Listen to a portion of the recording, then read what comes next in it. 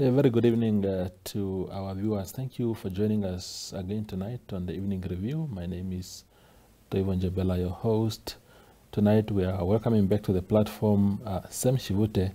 He is the Commissioner for the Namibia Revenue Agency, NAMRA, and he's here to just again help us contextualize some of the things that we have seen in the press in recent weeks, and he always makes time to come and address those things. Thank you, Sam. Welcome back to the platform. I suppose one of the pressing issues right now, recently, in that very chair, we had a representative of a group of people who are being haunted by NAMRA for, I suppose, tax claims that were fraudulent in nature or something related to that, saying that their houses are being threatened, their cars, their salaries are being taken away by NAMRA. If you can give us a bit of synopsis of what happened in that case. Okay, thank you very much, Toivo, for having me in your studio, and a very good evening to all Namibians. So yes, we are very grateful for this opportunity. Yeah. At NAMRA, we believe big time in stakeholder engagement. Yeah. We believe in educating Namibians on taxpayers and also raising awareness on tax issues. And every time you want to clarify issue with regard to NAMRA or taxation, please feel free to call on us, and we'll always be available to come and share with the public. Yeah. Now, maybe just to give you the context. When Namibia Revenue Agency was launched on the 7th of April 2021 by His Excellency President Dr. Hage Geingob, he have called for Namibia to have stronger institutions that have systems and processes, and those processes must also be respected. And we heed those calls. So when your political leaders make those statements and there is a law to back that one up, you have got no choice but to comply. As a result, we are now in a journey or in the process of building that institution, of course making sure that you have the right people in the right position, working on your systems like your tax administration system to make sure that the system are optimized so that they can be world-class. Then also working on your processes and also building an organizational culture, a culture that have a zero tolerance to corruption. Now, as part of, in building this institution, this strong institution, we also have a vision where we aspire to be a world-class revenue agency, serving with passion to positively impact the livelihood of every Namibian.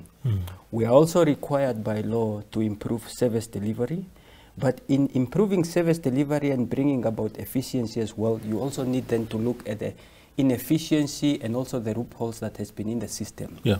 As a result of that, then at the beginning of last year, to be specific in March, we got some intelligence that there have been people and individuals within the country that have been getting refunds that they are not entitled to. When other people are paying, you have others who have been working together with some bookkeepers or accountants and some colleagues within NAMRA, and they've been getting this refund. Now, when you get information like that, just like we tackle all other sectors of our society or economy where there are non-compliance, when you get such intelligence, then the first thing you need to do is to start investigating.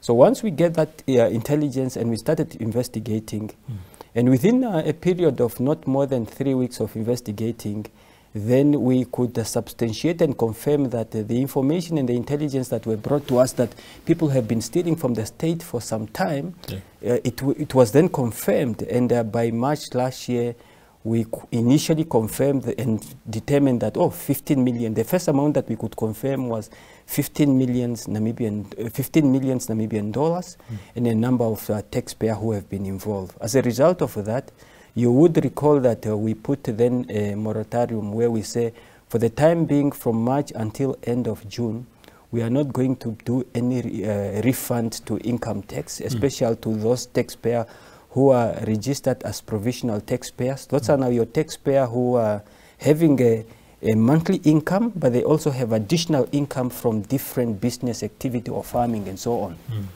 So after that, those 3 months, then we just noted that, this thing is big. People have truly been stealing from the state.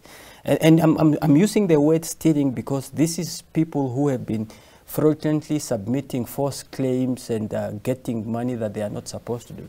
So that amount have then been growing as we have been updating the public. That amount grew from 15 million. And as I'm talking to you now, the information as I'm talking to you now, that amount have grown up to 833 million Namibian dollars. The taxpayers that are involved, we are talking about 1,336.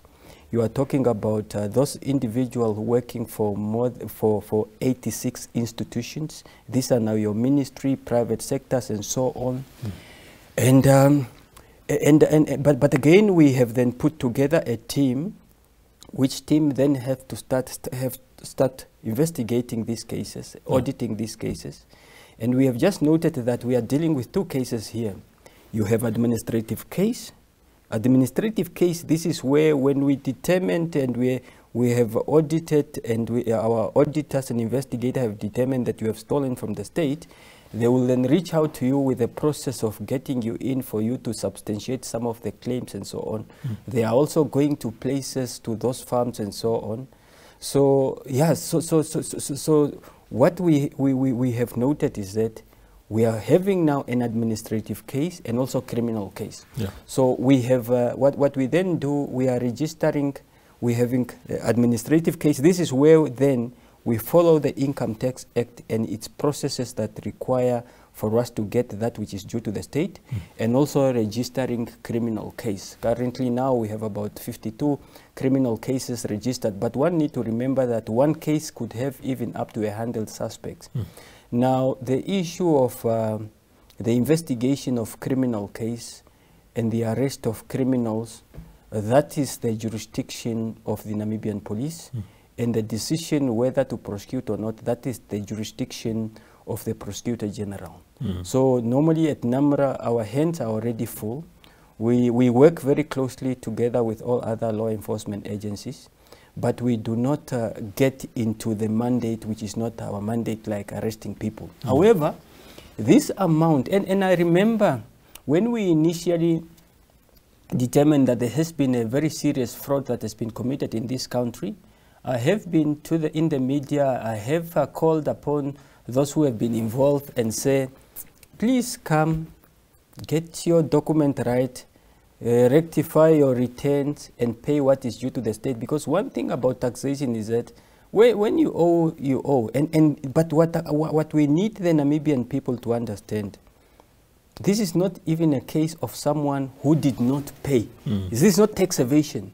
This is fraud. This is theft. This is someone whereby when the cleaner that work at the hospital or at the government office, this is a case whereby when a police constable or a soldier get their money deducted from their salary, you and I, when we get deducted, and these people, the people that we are talking here, they then working together with their bookkeepers and submitting fraudulent claims and getting paid and get away with it. But I must also emphasize and indicate, because some of them are very logical and reasonable people, and they are coming and say, look, to be honest, I was just at a shop and someone told me that, did you hear that, are you getting refunds? No, I don't get refund. No, get me your name and so on. So you had people who have been recruiting people to get their names to those bookkeepers and auditors. All you need to do is to give your details and so on, and before you know it, you start already getting refunds. Some you get 40,000, 100,000. Some can even get up to 600,000 per year. So the state account has been bleeding. The state account has been bleeding, but I'm happy that you called NAMRA for us to come at this platform. Because what had happened is that now the same people who have been, some they were aware, some of course they may argue that they were tricked by their accountant or bookkeepers, but the crime is a crime. Ignorance of the law is not an excuse. why we are happy to be here is also sometimes to provide context and to give also our perspective, because now the people who have benefited this unduly, now they are driving a narrative. Which narrative that they are driving is that all of a sudden they are the one who are victimized.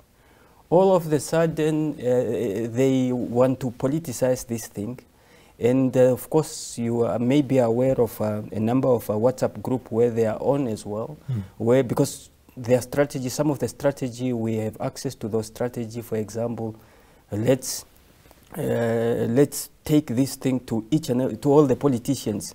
Let's take it to the politician. Let's give pressure to NAMRA. Let's demonstrate. Let's meet at Zoo Park. Let's gather in front of NAMRA's dedicated service center until something is done. And I'm very grateful that we have some politician who will, for example, say, no, the process must take its place.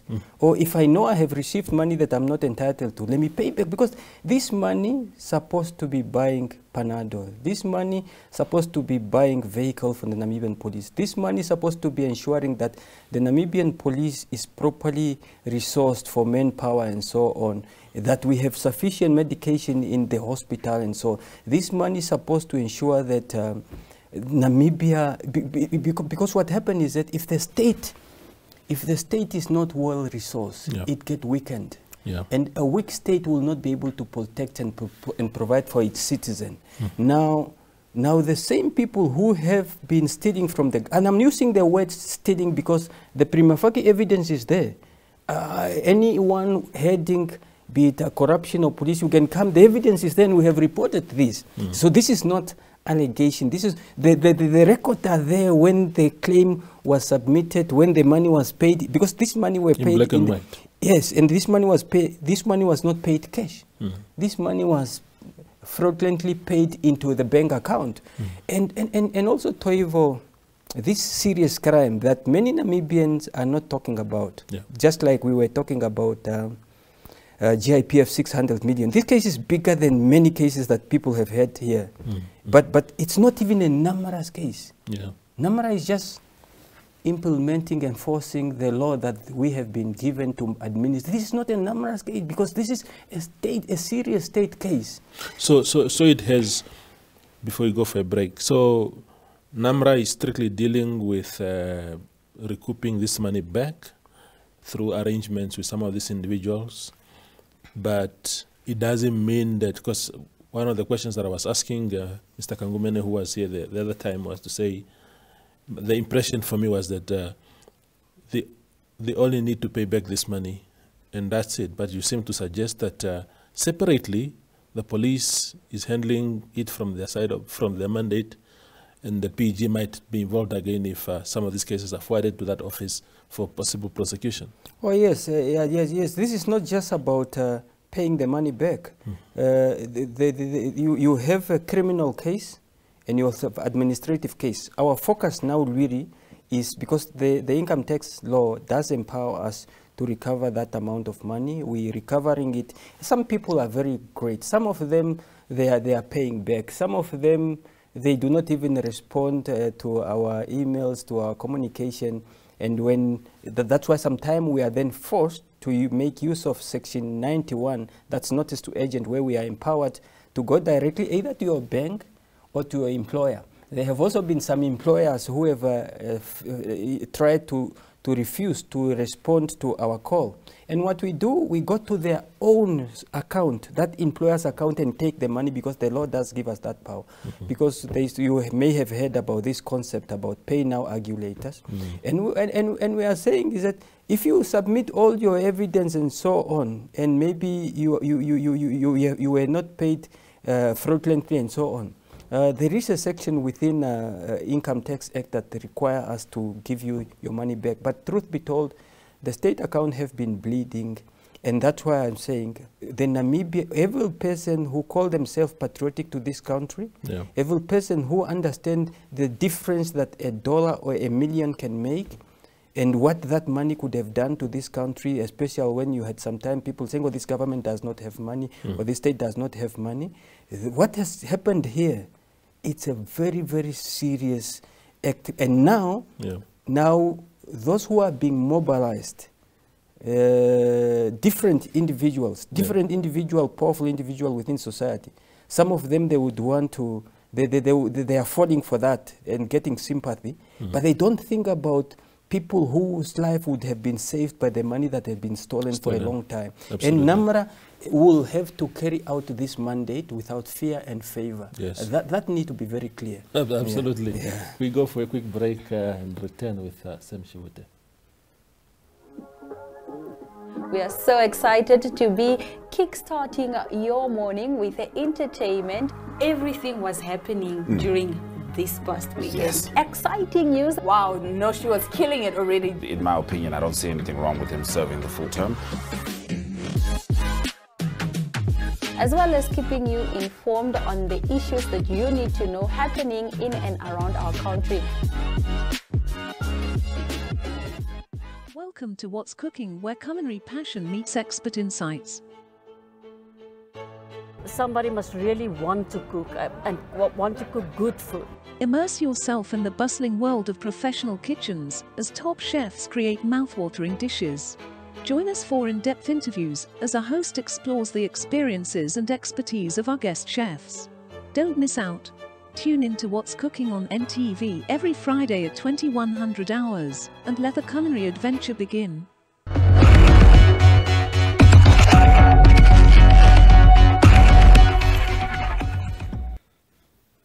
The conversation continues with Sam Shivute of NAMRA.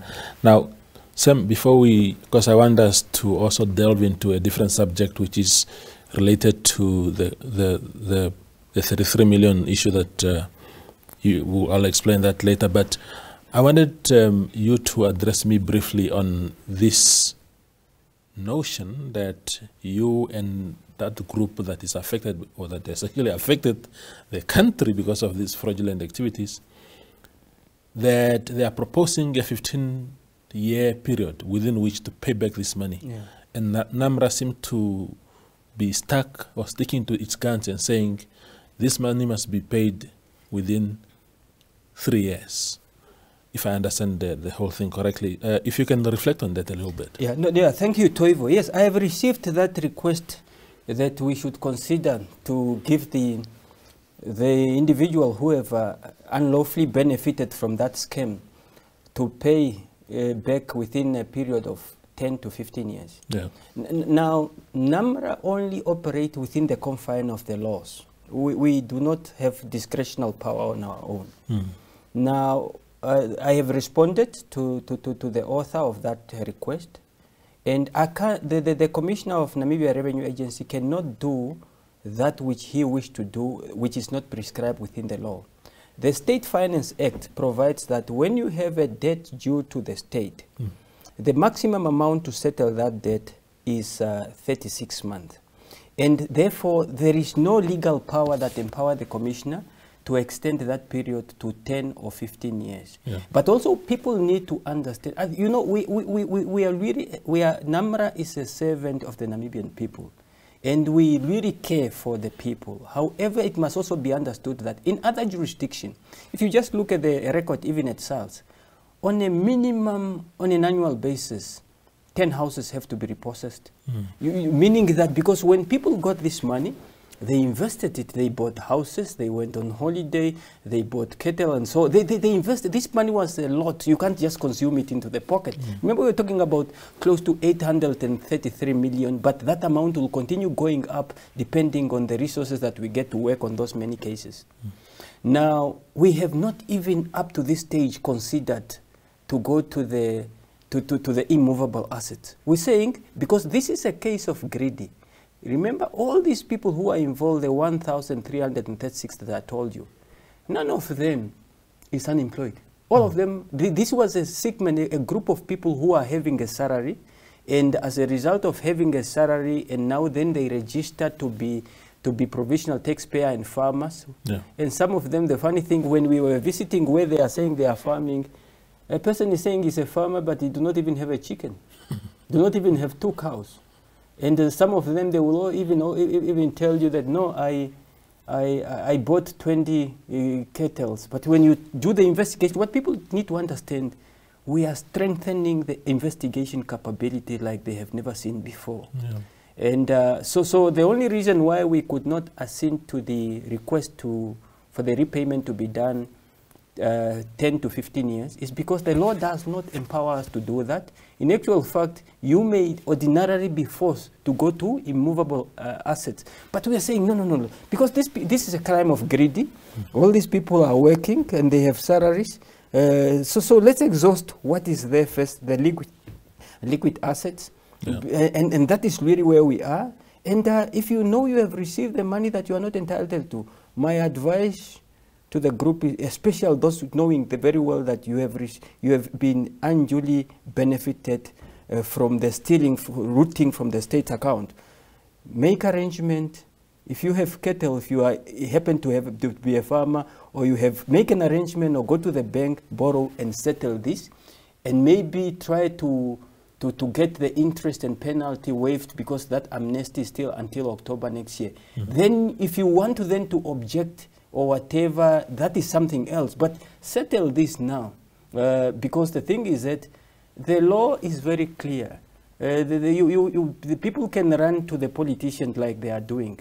People can call us whatever. We are working according to the processes. Yeah. And the Namara have not made a single law or rule. We are just applying that. Some of them have even gone to court. But we are happy. The court, I mean, in the Zongmei case, our position of getting to bank account to employer, pay now, argue later, it has been confirmed now in a fourth different case. And that is law now. It's a case law. That one, there's nothing we can do about it. Absolutely. So in that case of Zongmei, it was a very, very interesting case. Namra was owed money by a company that has made nearly $1 billion from state contracts in Namibia, got paid by government and whoever contracted them, not paid a single cent to Namra in taxes. Namra stood up, grabbed 33 million from their account, and then you were directed to court. The court seemed to have vindicated your decision. But what seems to be interesting now is that eventually this very company got another state contract worth 340 million to construct the Karibeb Usakos Road. Now, I don't want to drag you into that particular thing because it's a different thing, but when you have a state entity like Namra trying to compel these companies to comply with tax laws, and then another state company owned by the same state as Namra awards this tender to the very company that has not been paying anything to the state, there seems to be a contradiction there. If you can give me your view on that. Yeah, I'll give you my view because Zongmei, normally because of confidentiality, we do not mention taxpayer's name. Yes. But once you take Namra to court and your case become public, we can talk about you. Absolutely, yes. Maybe first just to give a context, to say it's not only that specific company that has been getting tenders and not paying a single cent. There have been many cases, and there have also been many cases where we have gone to bank account and take the money. You will only hear about these cases when they take us to court, because when you take us to court, you waiver your confidentiality. We can also talk about it. So there have been, that one is just one of the many cases that we are working on. Yeah. Now we must always listen to, we must work in accordance with the law, but we must also always listen to the top political statement as well. What is President Hage Geingoob's advice and teaching to us as Namibian? No one should be left out, but also we must hold hands and move into the same direction. Yeah. I think that is what I would want to say. We need to move into the same direction. Yeah. Of course, there could be many cases that, okay, this tender, maybe that requirement was not there or it was international or whatever. But I must tell you, what is the purpose for us then to have the requirement of being in good standing in other tenders and so on? Do you understand? So I don't want to get involved, because I think those who I don't want to question the wisdom of those who made the decision. I don't want to get involved in that because, like I say, at NAMRA we already have too much on our hands, and we are committed to passionately and with all commitment to deliver on our mandate. I don't want to be the judge of others, but all I'm saying here is that we need to hold hand, all the Namibian institution, law enforcement, we need to hold hand and move into the same direction, because the issue, our position about 0 cent paid, up to today nobody could contradict that. But I want to make a point here that is not only that is not the only case. Yeah. There are many of similar cases, and my colleagues, they are working very hard getting money for the state in respect to that. But I also want to inform the Namibian people, because this money that these many companies that they are getting here, and they have found a way, what we call illicit financial flow.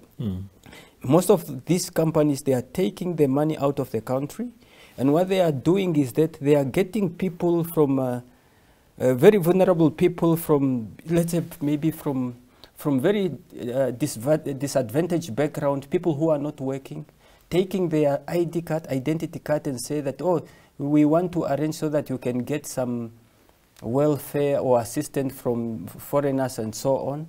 And they end up registering ghost company in the name of these Namibian underprivileged people. And as these companies are getting money, they are paying this money into the ghost account, and money is taken out of Namibia. So what people who are claiming and who are patriotic to this country, what they need to do is to support Namibia Revenue Agency to be a very strong institution, like we've been advised by our president, to have processes, to have competent people to ensure that there's no corruption.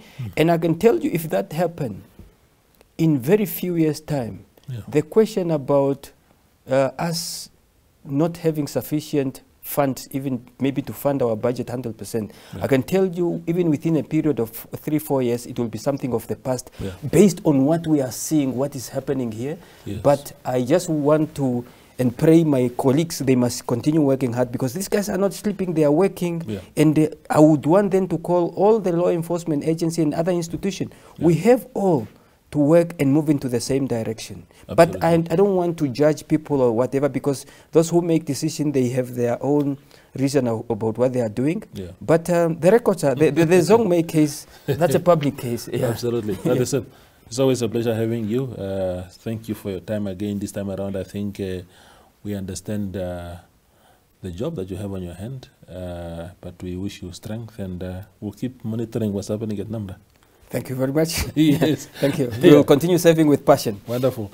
That's Shivute. He's the head of NAMRA, speaking to us about the many things that have been in the papers and TV in recent weeks. Thank you for watching.